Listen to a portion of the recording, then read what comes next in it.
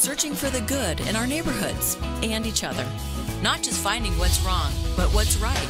A true reflection of Cincinnati. Find the good in your mornings. Good Morning Tri-State.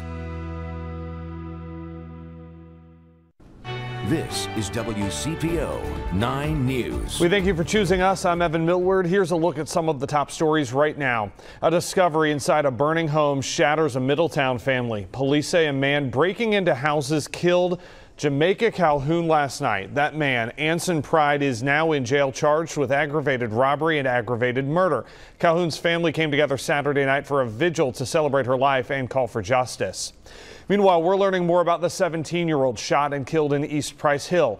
Aurora McCarter was found on Bassett Road around this time, around 11 o'clock on Friday night. The Cincinnati Police Youth Services Unit says McCarter was a cadet, writing, quote, "This young lady, like all of our children, was dear to us."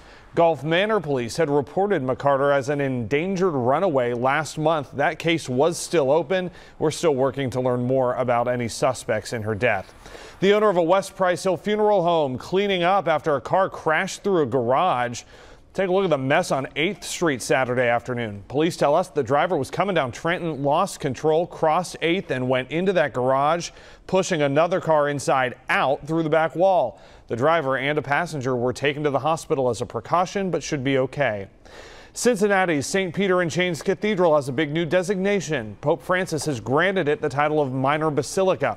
That title is given to churches around the world in recognition of cultural and historical significance. It also denotes a closer relationship to the Pope. The cathedral celebrates 175 years in November. It's the oldest cathedral built as a cathedral that's still in use in the United States. With this new designation, it will now be known as Cathedral Basilica of St. Peter in Chains. Sherry, a nice day, but some changes for Sunday. Yeah, yesterday we had 88 degrees. We'll be a little cooler today. We start the temperatures on Sunday in the mid and upper 60s, which is seasonable. We could start to see a few showers popping up as early as noon into the early portion of the afternoon. It looks like from Cincinnati eastward and southward there will be the better chance of seeing a few of those showers. That's all ahead of a cold front coming our way. And we could see, again, some heavy downpours as we still have enough moisture out there at the surface. Temperatures will start in the 60s with some patchy fog, and we'll end up right around 80 degrees with cooler and drier air starting next week.